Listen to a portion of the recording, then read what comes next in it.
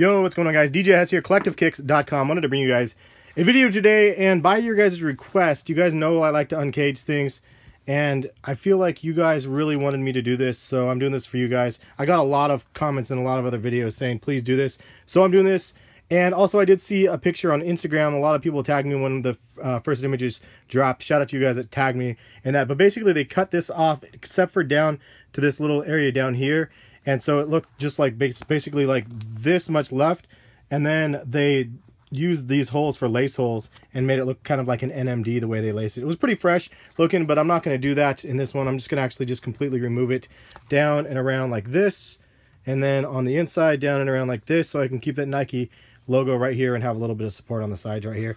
A lot of people wondering why I like to do this. It's fun to just try something different, and if people want to see what they look like with the like NMDs, I was going to say, these sock darts, like, it's kind of a fun concept because it just makes it a little bit more relaxed. Yes, it's not a pair that I'd be running in or anything like that. It's just kind of a fun concept. But if you guys like the video, hit the thumbs up button. The only thing that you will need is this device right here, the Fiskars thing, and I got this from Angelus Direct. Go to the website and shop around. You can buy this there. They have tons of custom stuff, from paints and like everything you can think of custom related. I can literally spend an hour on the site. Super fun shopping around there, so check that site out. But I'm going to go ahead and do this for you guys. If you guys want to buy some sock darts, the hype on these things really fell quite a bit, so you can get these at retail or cheaper, and I'll link some places in the description for these as well. But let's go ahead and get into it. I'm going to remove the cage, and then at the end of the video, I'll show you guys what they look like on feet.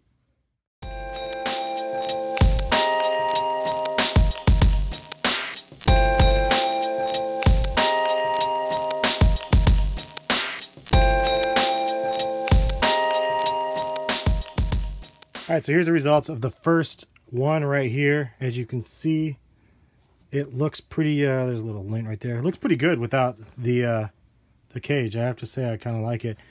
And that is the first one. You can definitely clean this up with a little bit of sandpaper or something like that from what you guys mentioned. If you guys missed it, just throwing this out there, I did this already on the Prestos, on the regular Prestos, as well as these ones right here to give them the city sock look. On those. But let's go ahead and go and do the other one.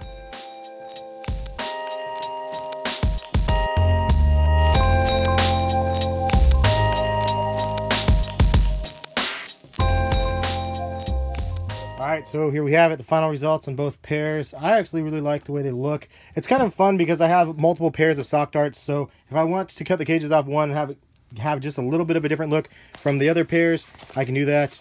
And yeah, this is what it looks like without the stuff, so my foot will definitely fill out the void there. But pretty clean, and this is a triple black colorway. Again, retail is about $130 on these.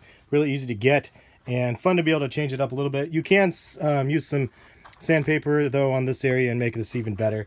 I just haven't had time to do that yet. But leave a comment, let me know what you guys think overall of the sock darts without the cage, and thumbs up to you guys out there that actually recommended this, because I wouldn't have done it without you guys even suggesting it.